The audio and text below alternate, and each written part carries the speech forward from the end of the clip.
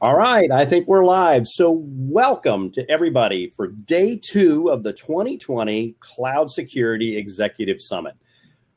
We've got a great day lined up for you guys today, and it's been amazing. I've been watching this morning. There have been folks on that have been on for over 2 hours in the chat room, and so we're just super excited to have you there, and we've just got, again, a great day lined up. But, let's dive right into it, right? I mean, we just have this initial session, which I think we're sharing. There we go. We're going to lead it off today with a great panel talking to Viacom CBS. We've got Jeremiah Gearhart and Sadie Steffel, both from Viacom CBS. And we're going to be talking about really how to drive friction-free innovation by bringing together DevOps and security. And so with that, let's go ahead and learn a little bit more about our speakers. Jeremiah, I'm going to turn it over to you. Why don't you kick us off? Love to hear more about you and how you come to this crazy cloud world. Yeah, sure. So good morning, everyone. Jeremiah Gearhart. Kind of been in IT now for, I guess it's been almost 15 years. So started out more on the network architecture side, and then kind of just as things went on, went into cloud architecture and then cloud security. So the way that we kind of came to be with DivvyCloud is, kind of at Google Next a couple years ago now, we had Super Bowl is one of the big items that we had.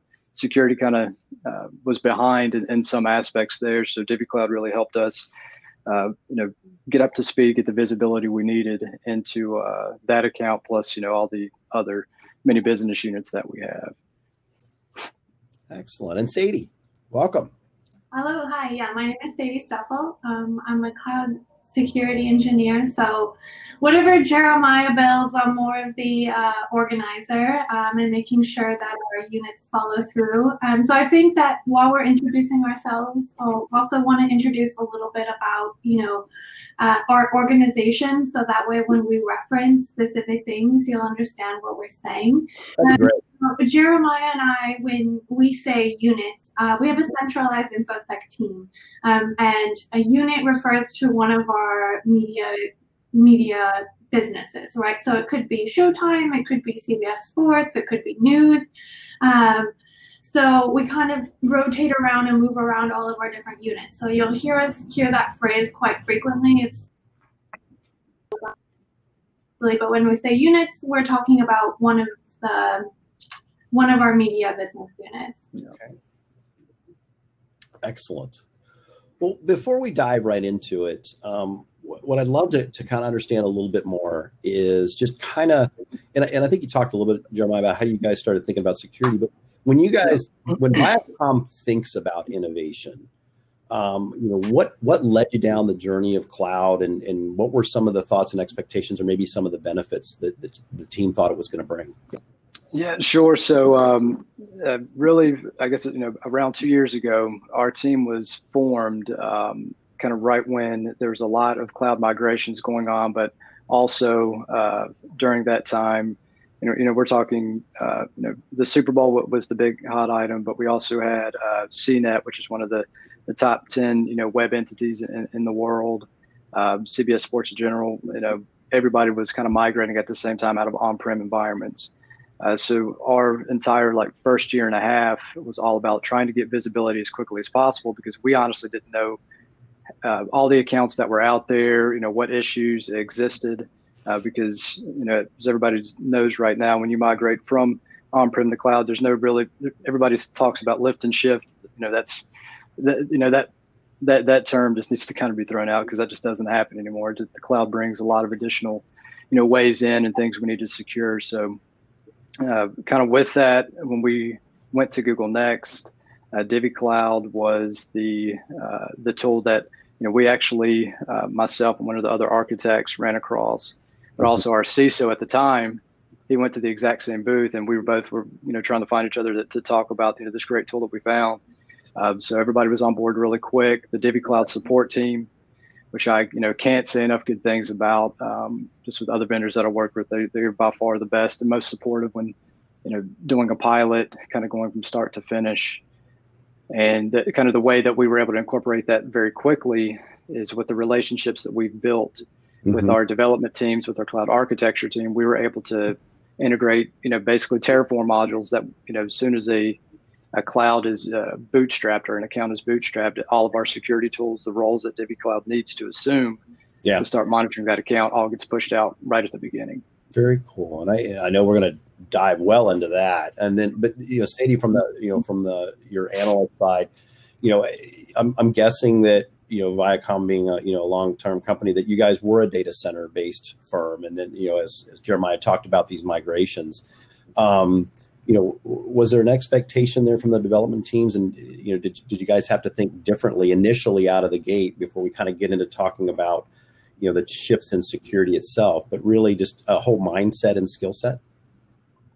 Yeah, so I think that's a really great question. When it comes to working with our development teams, the first thing that I would say, setting the standard is we're here to work with you. We're here to make you look successful. I'm not here to make your job harder. If you're feeling overwhelmed or overloaded or anything at all, please send up the white flag, because that's the last thing that I'm needing to do. Yep.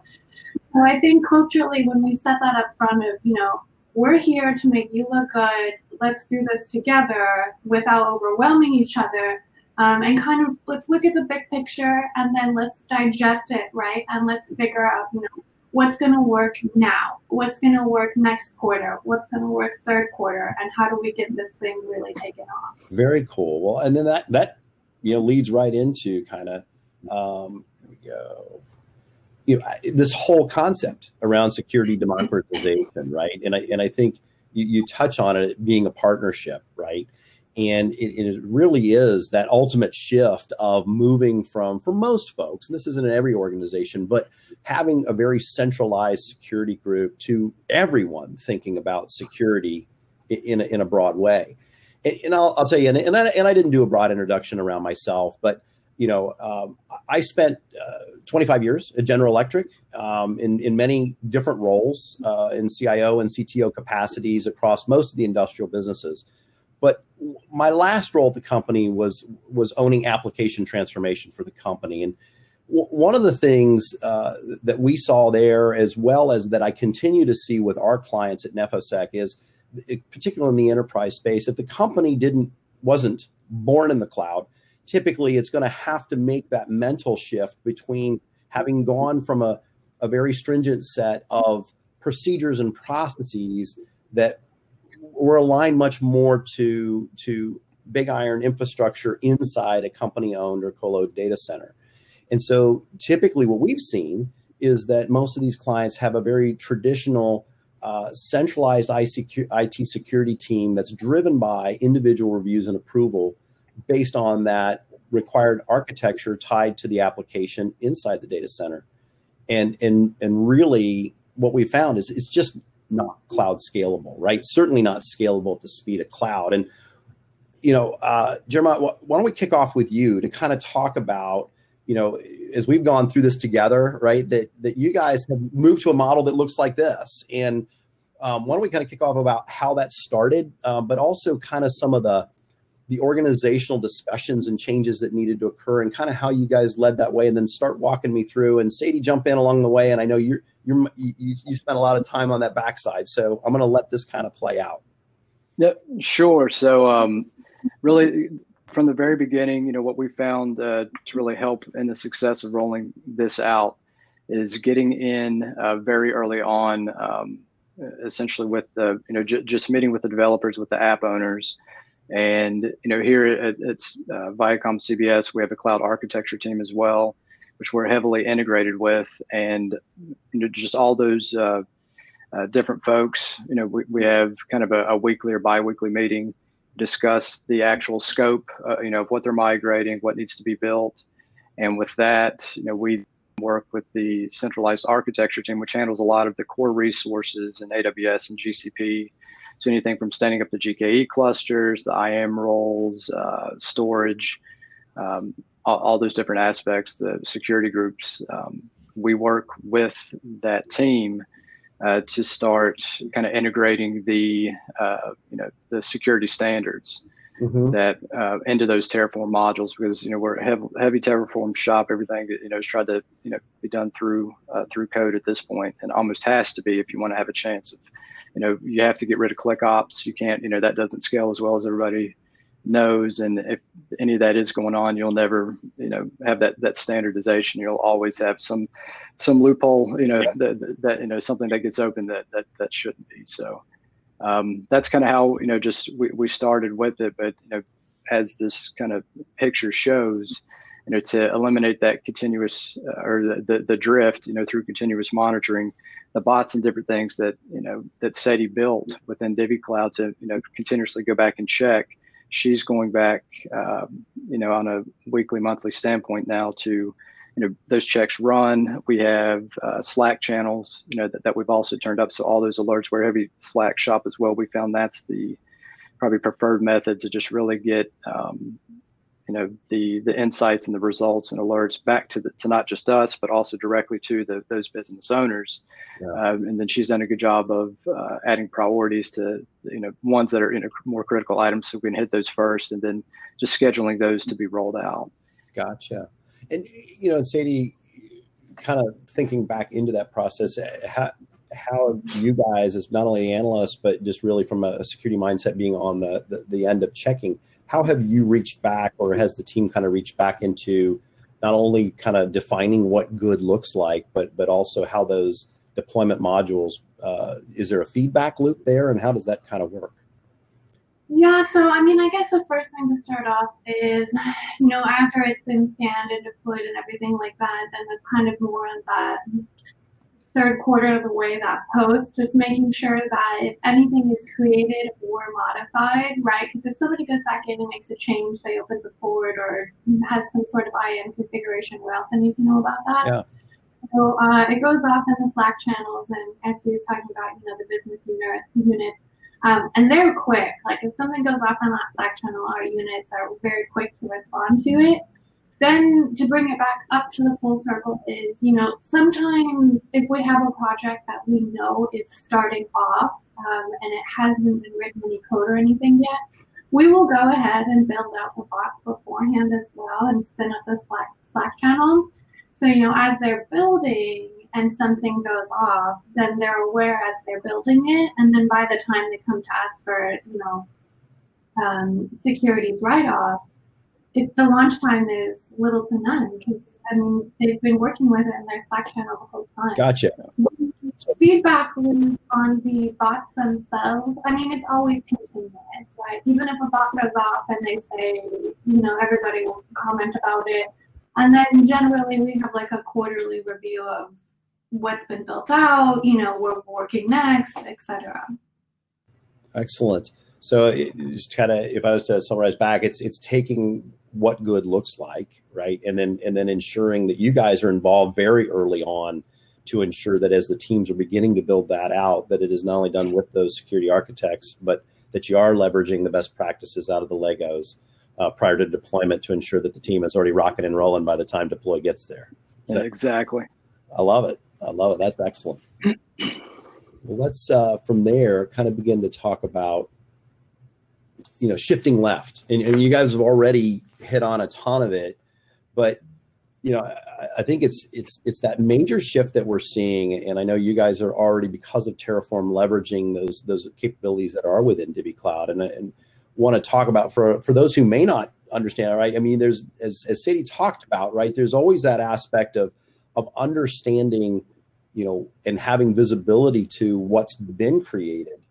And monitoring that for drift.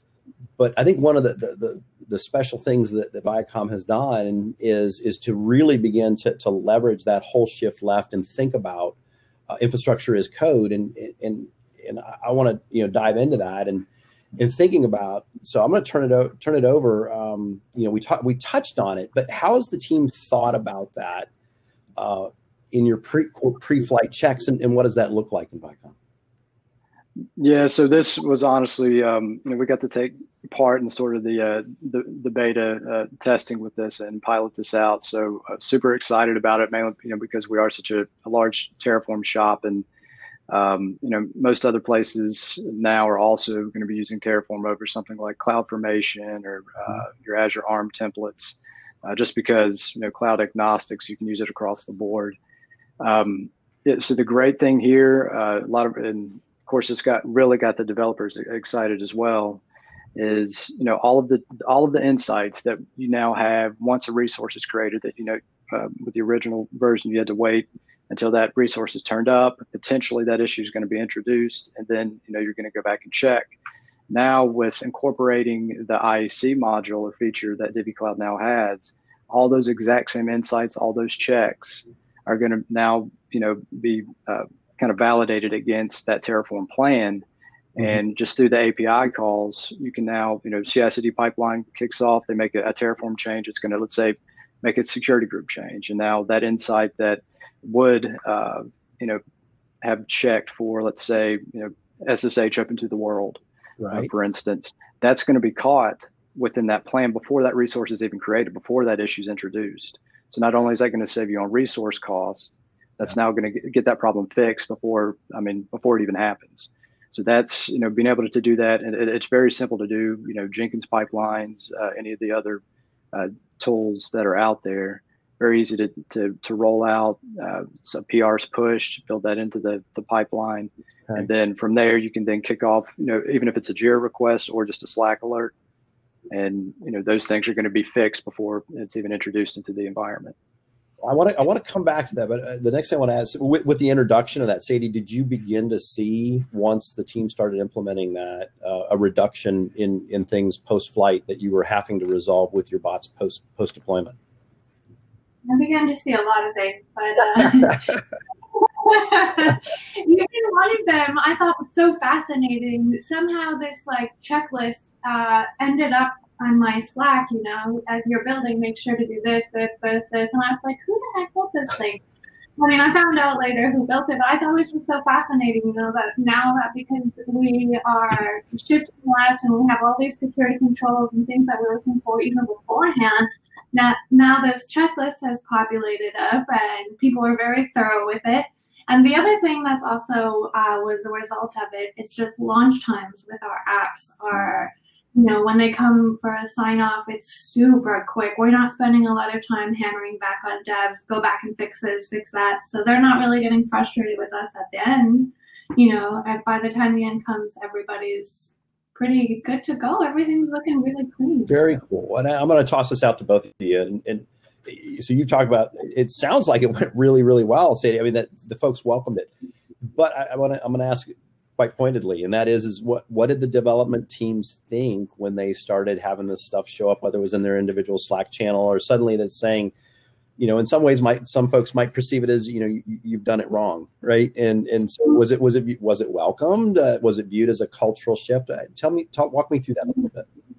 Yeah, so like I said at the beginning, being open and honest and knowing that you're a team and you're in this together, and that it's going to be a learning experience for everyone. And having that perception of, we're here to make everybody look good and we're all on the same team, and just making sure that everybody's on that same sort of mindset before you start off. So it's like, okay, if I tell you that something is wrong within this template, let's talk about it, right? Let's figure out what's going to be the best, easiest, feasible way. If I'm wrong, let's go through it. But, let's figure out where this is at, what this means, how we can fix it, and what it's going to mean to the business unit. Yeah. And so I'm going to build on that a little bit, Jeremiah.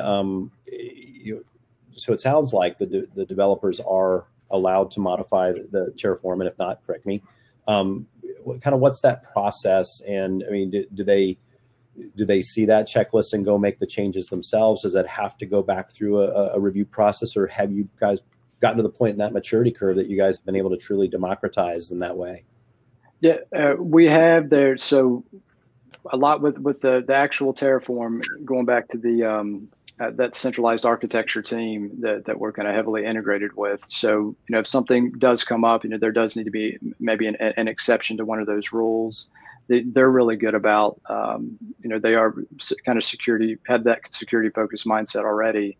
And, it's either a Slack, a quick Slack to us, or even a quick meeting. And if there is something that needs to be changed or updated, it's really just done through that. We work with them, either myself, somebody on my team can actually edit the Terraform code, push the PR, or they do it, and we just do a quick approval process. Kind of approve that request, and then that's really all there is to it. And then that new change is updated to the code and pushed out. Gotcha. By the way, I should have mentioned at the very beginning of the session to everyone who's listening right now, we are going to leave some time for Q&A at the end, but in your chat channel, you can actually be asking questions along the way, and I will be watching those. I will try to work them in, and if I can't, we'll certainly get them towards the end. So I wanted to bring that up also. Well, we've talked about shifting left, and then, we've got that preventative piece, and now we're going to talk a little bit about protection. And Sadie, I'm going to kind of maybe kick it over to you a little bit to talk about, what this has meant to you from getting that data unified, and then how your team has thought about corrective action. And so sounds like, again, that you guys have all been, for the most part on the same page for a launch, but what happens after that? And how have you guys thought about it that way in your actionability, if you will? Yeah, so when it comes to DivvyCloud, there's lots of different insights, right? And an insight is basically some sort of control. So, there's level 5, 4, 3, there's risk, there's compliance, there's security. So we really took a lot of analysis when we said, okay, these insights, these are security ones, these are critical, these are top level, we need to roll these out first, all the units. And make sure that they get comfortable in working with, how we're going to make the change and how it's going to be rolled out and how we're going to continuously monitor it. Mm-hmm.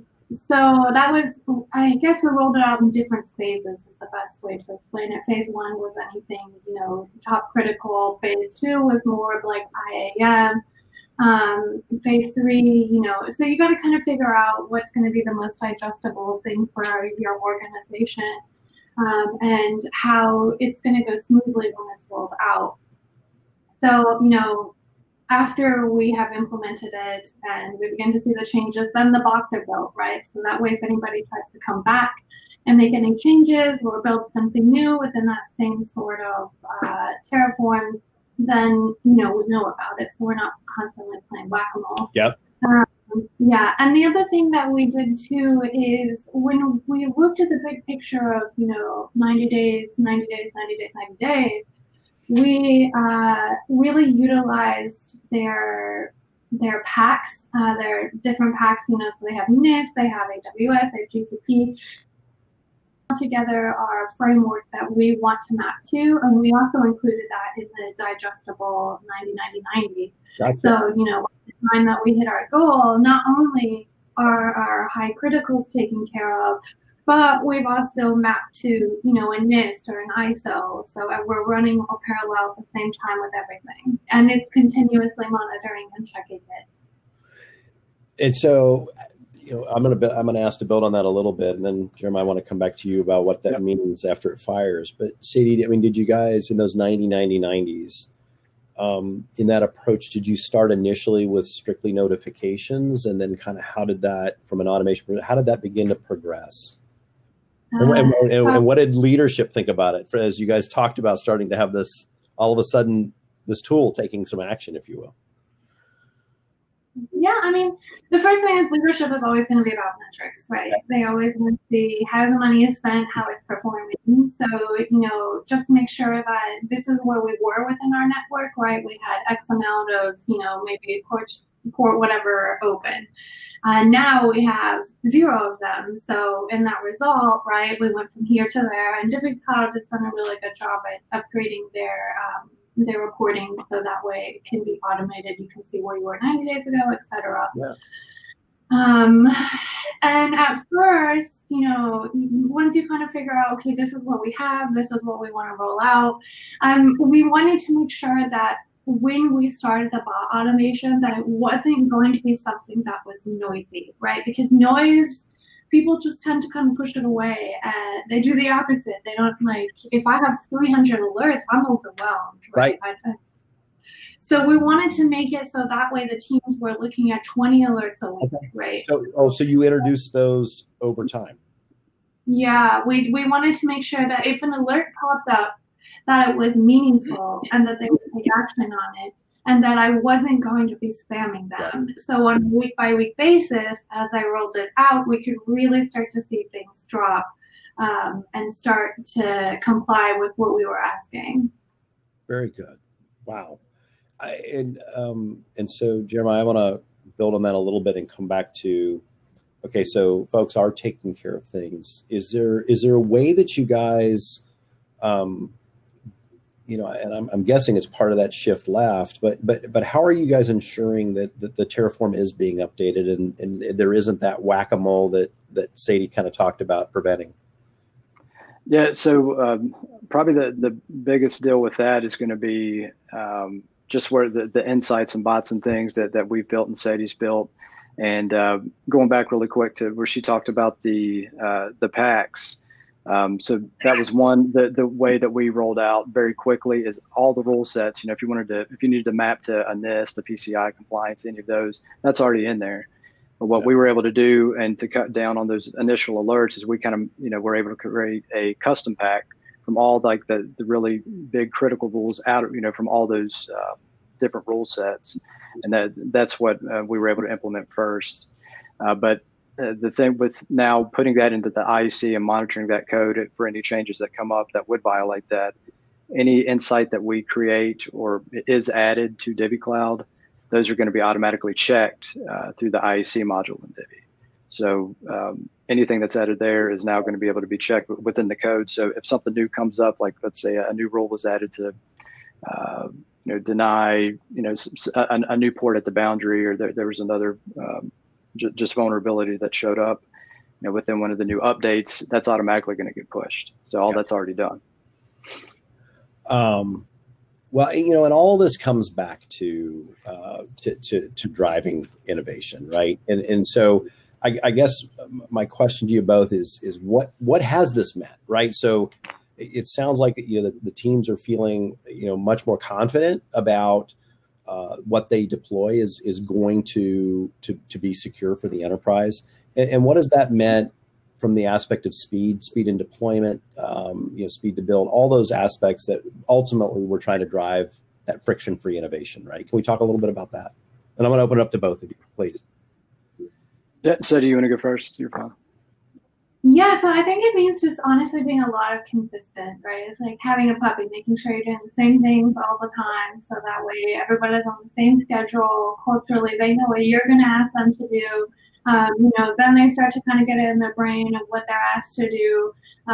So that way, you know, we're not all over the place. We're running parallel together, and you really start to see, you know, your DevOps already think about what you're going to ask. And so then they start to, you know, you start to evolve together. And then by the time, you know, you're building and launching all these apps, you're getting a lot quicker and efficient at it. Gotcha. And just adding to that really quick, you know, again, a big thing for us was just from the very beginning, really opening up those communication lines. You know, as Sadie talked about, you know, we don't want to, you know, just be, you know, a lot of times security tries to get implemented at the very end, or they catch something and they're like, hey, you got to fix this. Yeah. You know, there's no more gates in there, right? So we're able to, once we're incorporated at the very beginning, they know that we're working with us. We're not trying to, you know, stop them, you know, have to fix this later on and completely make all these changes. So we're able to kind of roll with them as they're making these new releases and things. And that's really helped us just continue to move quickly. That's excellent. I always just tell them, I'm here to make you look good. Yeah. I'm going to take that one away, definitely. That is ultimately the goal, right? We didn't talk about it a whole lot, but I do want to come back to one point that's still in my head. And then for those listening in, please do start the questions coming in. And I've seen one pop in that I'm going to ask here in a minute. But how about drift? Let's talk a little bit about drift. So you guys have done all this great stuff, you know, on the launch. And Sadie, why don't you touch on a little bit about, you know, because of all this, are you seeing that reduction in drift, and are you still seeing it at all? With just see it every now and then. It still kind of pops up, but DivvyCloud within their bot automation does a really great job at if anything is modified or that is newly created on something that we've already gone and approved and launched and checked. And because culturally our units are so used to working with Slack now, when something goes off, if drift happens, something will go off on the Slack channel and they're super quick to respond. They've been working with it for a while. They know off the top of their head. I'll see it usually right away, like, oh, that's me just, testing something or whatever it might be. So that continuously monitoring with the bot automation really helps close that gap for drift, right? And culturally, because we're so used to just working together on the same team, everybody's fairly quick to respond to, something that might have been modified or created. Very cool. Yeah.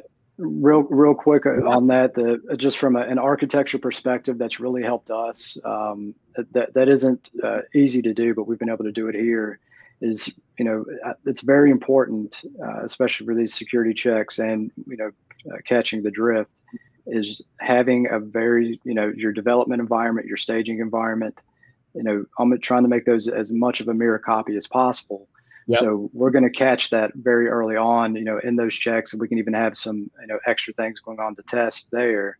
And then, once it's checked there, everything is automated. There's definitely no ClickOps or anything that's going to be pushed to production. It's all goes through that pipeline. It's going to be caught in one of those earlier stages and those mirrored accounts before it even makes it to production.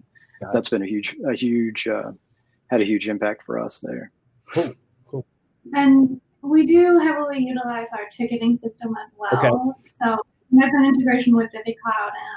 But that way, if somebody has any questions, let's say the CTO has a question about why a storage container is open or something along those lines, she can go in and search the name of that storage container and kind of see all the different revisions or comments, things that the security team might have said, then passed it to the architecture team, and, see that collaboration for why something is the way that it is. Excellent. That's certainly another best practice to consider for the teams. I have one question so far that's popped in. It says, I can see how shifting left can work with cloud infrastructure deployments, but what is your perspective on how it does or will work with serverless deployments and checks? Yeah, so on the serverless side, a lot of what you're going to see there, and one to point out, especially just on the Kubernetes and containerization side really quick, DivvyCloud now has, a Kubernetes module where you can feed it a kubeconfig file. You're going to get additional insights into your actual containers, some of the IAM and RBAC roles, you're kind of able to start checking things within the cluster itself, which is one big item there. But a lot of what the drift in those like code bases and things like that, they're going to still need security groups. They're going to need, application gateways and things that are going to need to be checked. So a lot of those same resources that are used outside of serverless are still going to be checked and used in that same mentality. Gotcha. And DivvyCloud does have, a set of insights or controls that apply to serverless as well. Very good. Yep. Excellent. Another question's come in from Alunga Newman. How much latitude should one allow application support teams in a multi-cloud environment without becoming too controlling that can negate the benefits of cloud? So how do we provide that friction-free innovation and opportunities to experiment? Should we be trying to look at environments differently between non-prod and prod? And she's added on that we're trying to migrate our minds from legacy on-prem to thinking about the new future. So how do you not feel like a ticketing system that's locked you down in that old world? Yeah, again, so in the development environment, what's really helped us, especially like testing new bots and things, if they're, we need to maybe loosen some of the restrictions, for instance, get that, DivvyCloud cluster, your dev cluster set up and do all of your testing there. And you actually can have that, not your prod cluster checking the development environments, but your actual dev cluster, same rule sets and everything, but you can make changes there. If everything works out, then you can look at pushing that new insight or change you made to the prod environment. Gotcha. Migrating the mind. I'm definitely taking that home. I know. I like that. But I would also say, have, like, for us, I will go to my units or one of my teams and say, okay, this is what I'm asking for. What are some things that you're concerned about, right? What are some things that you would also like to hear about in your environment? I can work on those too. I can build those for you as well. Even though it might be like a cost or, a utilization type of thing. Sometimes our units want to know about it. So I can spin it all up together and really incorporate maybe some of the things that they're looking for at the same time what we're looking for. I would also suggest, keeping the dev by the time you're ready to launch almost close to the prod, so that way when you don't launch two different things, right?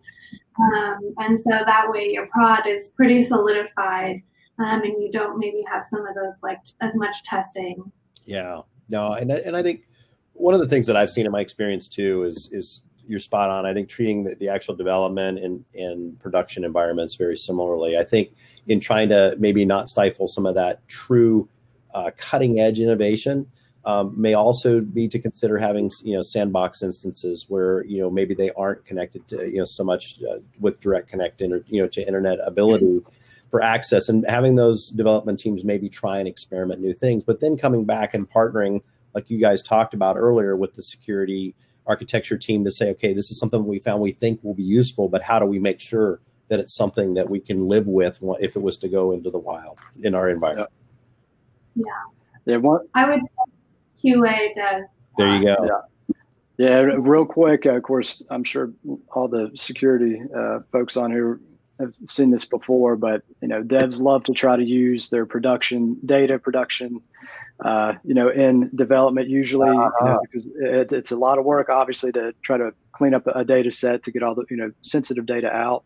But that's the big, make sure that if you have that dev environment, you try to keep it completely isolated from anything else. Because we've seen it here. We've definitely done a good job of mitigating it, but you're going to get that request. So just try to, if you do, loosen those restrictions, make sure you don't have any prod data sets in there. Great recommendation. Yeah, I do have as we've talked about it, a question. When you guys do go through that IAC process, say you talked about the checklist, do you guys ever fail a build? I mean, do you literally stop and fail the build itself, or do you just provide cautions that it's going to get remediated autonomously once in production? I'm a tough cookie. I'll say that. If I won't let things go unless there's some things that I can be flexible about, right? Okay, we can do this after, and then there's some things where I will not budge unless it's taken care of. Yep. Jeremiah, and they developers do like to push the envelope with some of those things, because at the end of the day, they have their own. Everybody gets pushed to meet certain deadlines, but there are just certain things that you really just have to be strict about and put your foot down. And a big item there that's helped us about a year ago, we did kind of finalize a cloud security policy just with baseline items. Okay. So we kind of get sent out to everybody. I think that's super important, just to say, these are like the critical things that you just absolutely can't do. So once I'm definitely not a big policy pusher by any means, but it's good just to have that as a baseline so everybody understands, all right, definitely can't do this. And that'll usually eliminates some of the silly things or requests you used to see coming in. And the policy, the checklist, and the bots, they all are very consistent. Yeah. Great to know. Well, guys, I can't thank you enough. Jeremiah, Sadie, it's been great having you here today and providing us all the insights about how you guys have driven friction-free innovation at Viacom CBS. Thank you so much for being a part of today's session. Yep. Thanks, Thomas. Thanks, everyone. Yeah. So, look, before you leave, I got a few additional announcements. Right after this session, let me go ahead and click here. We are going to be, and by the way, thanks for everybody's input. Coming up next, you heard Sadie and Jeremiah talk about all the innovative ways that they're actually utilizing the DivvyCloud product. Why not come learn a little bit more about the product itself? So coming up next, we've got Alex Kostorfin doing a live demo of DivvyCloud by Rapid7 itself. And then after that, you're going to want to make sure to also come back at right around 12 o'clock. actually the GCP team. We've got Anton, Anjali, and Morgan talking about some insider insights about how GCP thinks about security themselves. So you're going to want to make sure you come to the demo next, GCP session after that. And don't forget, be here at the end of the day today, where I'm going to be drawing 2 raffle winners for either a Samsung or Apple Watch. So you'll want to be live there for that. But again, thanks so much, Jeremiah, Sadie. Great having you guys on the team. Yep. And we'll talk Thanks, again. guys. Take care.